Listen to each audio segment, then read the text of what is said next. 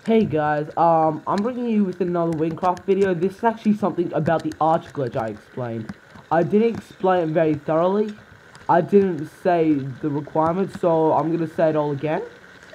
So, as I said, you have to go up close and use the arrow storm move. But it's more than just that. You have to have fire aspect on your bow. Fire aspect makes them stay up longer. See, and also you need to have a bow that can't like one-shot it. So what I've chosen is the wind force bow on the level 64 dead miner zombies in Troms.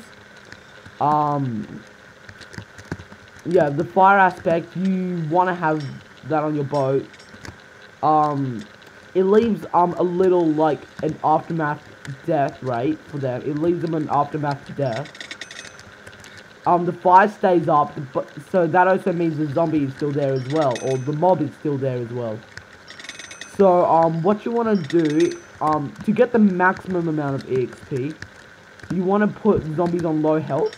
This is why I choose the wind force bow. The bomb move puts them down to 2 or 3 bars.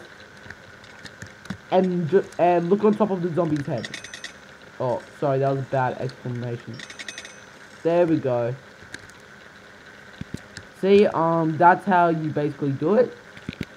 So that's actually a more in-depth version of the Archer EXP grinding glitch. And I hope you guys could, well, leave a rating down below or even subscribe. That'll be pretty good. And see ya.